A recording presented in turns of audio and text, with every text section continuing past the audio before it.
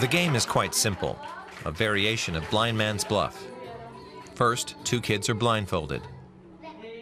Then, colored pencils are scattered on the floor. Whoever finds the most is the winner.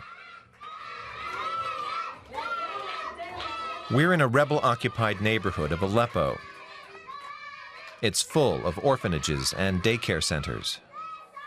Some of these children have lost everything, while others just come to play.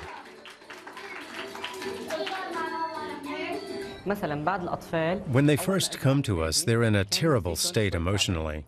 They won't participate in activities. They won't play. They feel abandoned and just keep to themselves. In time, as they start to play and interact, it gets better. They learn to talk with their peers and engage in discussion. Asma on the left is 10 years old. She's already wearing a headscarf. Boys and girls play separately. I come here because it's so much fun.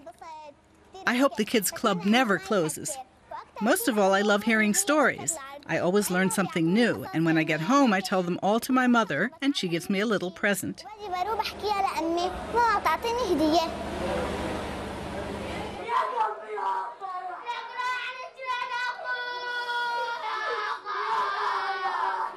This boy's face is still covered in soot from a recent bomb attack.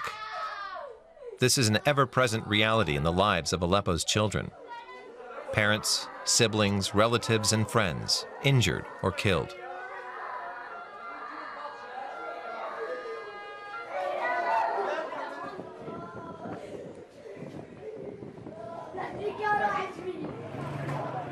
Images sent by opposition activists in Aleppo.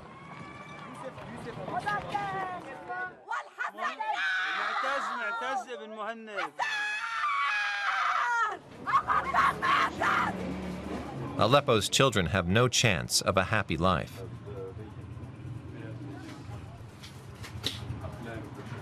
Pre-teens love coloring books. Abdelaziz Alouche, on the left, is the director of the My Childhood Club. His goal is to provide the kids some space where they can try to forget about the war for a few hours. In rebel-held areas of Aleppo, going out to do some shopping can be deadly. Children are always at risk of getting caught in an attack. On the streets, one is always looking for signs of danger from above. The threat of planes and helicopters is always present.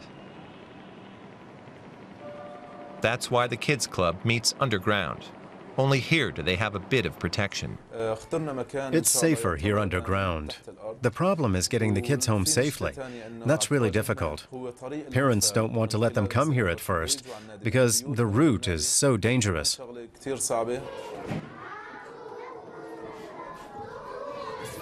The Kids Club offers shelter, but there's no daylight. Here they play worry-free. For a while, their fears disappear, and no one needs to dwell over whether it's safe or not. Our goal is to take the kids out of this never-ending circle of violence, away from the images of blood and mutilated bodies. We just want to provide them with a space where they can have fun.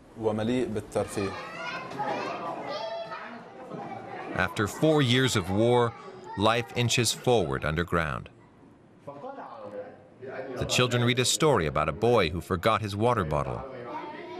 It's a humanizing tale about sharing.